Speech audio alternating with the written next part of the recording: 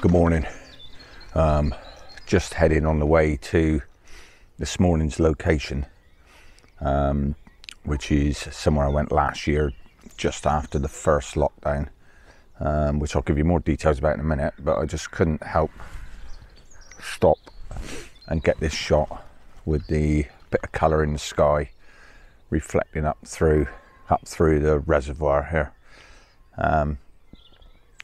So gonna have to be quick because I'm actually where I'm not really permitted to go. It's meant to be fisherman access only, but I don't think I'm hurting just taking a couple of quick shots before I move on. So stick with me and then I'll explain the true purpose of this week's video. So my composition I've got for this shot are these reeds here in the foreground, and then the reservoir leads off on the diagonal towards the right hand corner, top corner. Clouds getting thicker on the horizon, so we're losing the colour now, so take a couple more shots and then I'm going to move on and start walking up to my intended location this morning.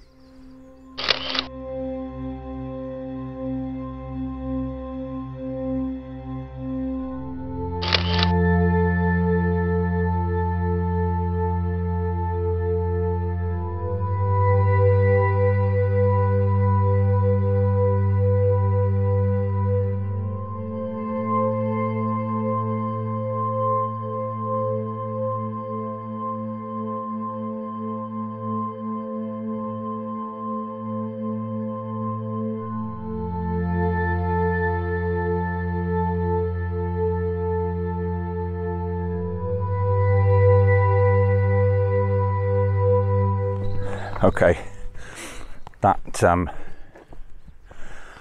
shot may have worked out to be a bit of a bonus, because where I'm heading now is a bit of a gamble, really. Maybe a few weeks too early, but came up here just after the first lockdown and found a lovely area of wild garlic. So I've just returned. Come up early morning to try and get some early morning light rays breaking through onto the bed of wild garlic, if it's there. If it's not, then you'll be seeing the shots I got last year. But anyway, I'm going to walk on up over. Got a bit of a route planned and to do a bit of a circular route, so I'm sure there's going to be other stuff to see anyway. So I'm going to walk on up over and see if we can see this bed of garlic. So, see you in a bit.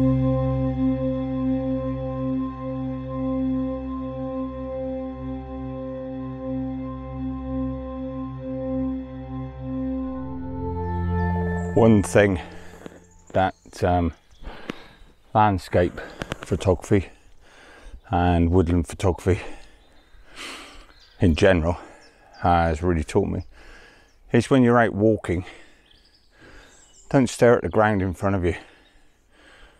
We tend to sort of walk looking at the ground about 10 feet in front of us. But look up, look around you. Just keep turning around, 360 vision. Just keep seeing what's going on around you. Just see what jumps out, what you see, what your eyes are seeing as you turn around. If there's a subject there, it'll hit you in the face straight away. You don't need necessarily trying to just keep looking around and the subjects will appear. Let's hope we find some this morning.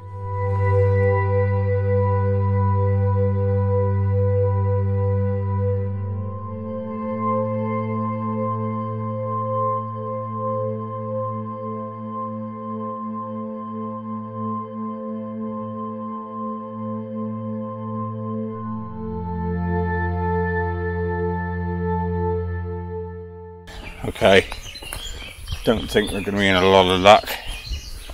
So I can smell the wild garlic. This is all wild garlic leading up through this path here.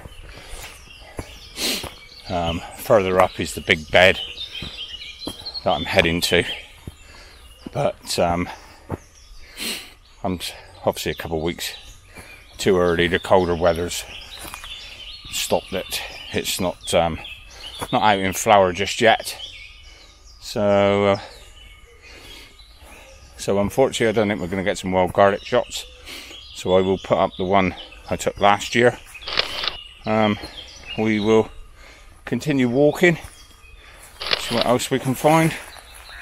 We do have some primroses out. They don't excite me too much, so I may get a couple of photos. But we're in a woodland area, walking around. Nice morning. Sun's just breaking up through now, so we'll carry on walking and see what else catches our eye.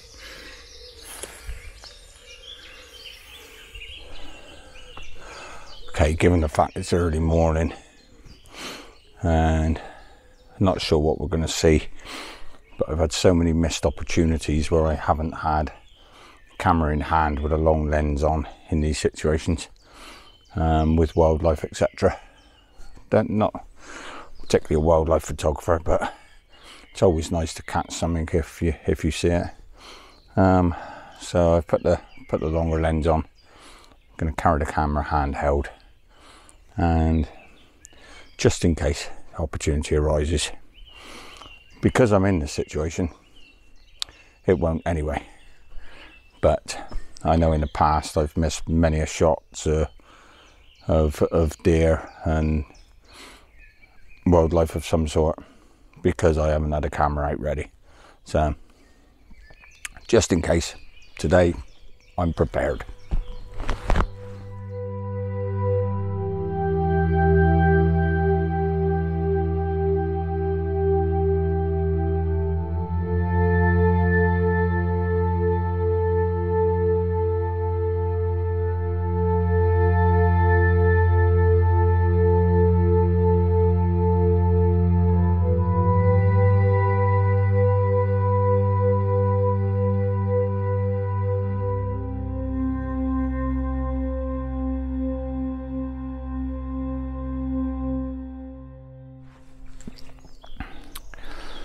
Okay, so I was just aimlessly wandering around in this wooded area here, trying to find a composition.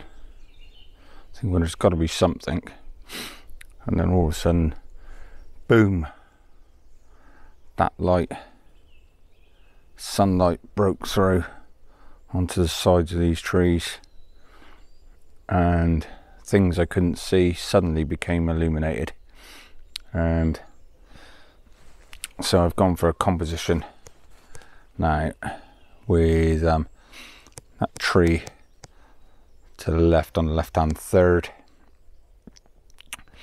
and then I've stuck one on again on the right hand third. I've just moved around a little bit just to get some separation from them, and I'm slightly underexposing because it's quite dark. If I expose the correct, it's overexposing the highlights, so I'm slightly underexposing, and then to give me the composition, to give me the lighting I'm looking for.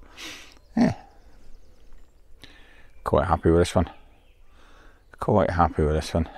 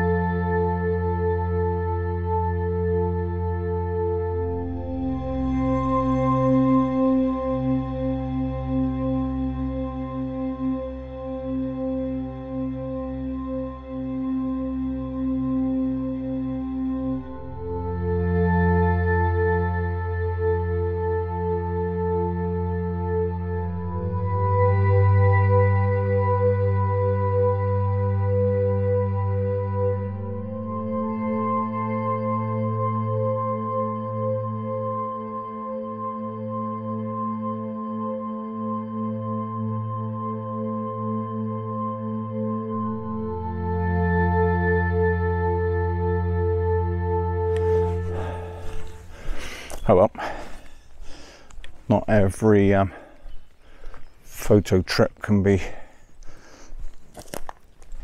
successful.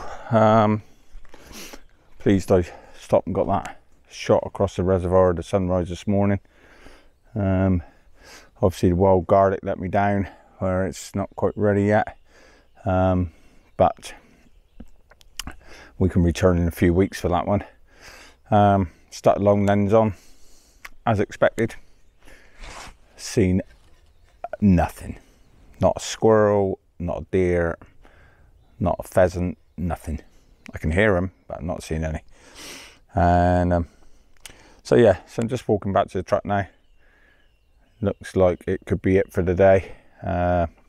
So I'd like to take the opportunity to thank you again for taking the time out to watch my channel. Hope you like the content. If you do, just hit the subscribe button and the notification bell to keep up with the latest content. And drop the video a like down below if you would, that would be much appreciated. And leave me a comment of anything, any content you might like to see, any locations in the southwest you'd like me to check out, anything at all. Just drop me a comment below. It's always nice to get some feedback. So till next time, take it easy. Okay, just as I said, I hadn't seen anything, and then we come across this herd of deer. You see me now, I've managed to get a couple of shots before they scarpered, but lucky enough to catch them.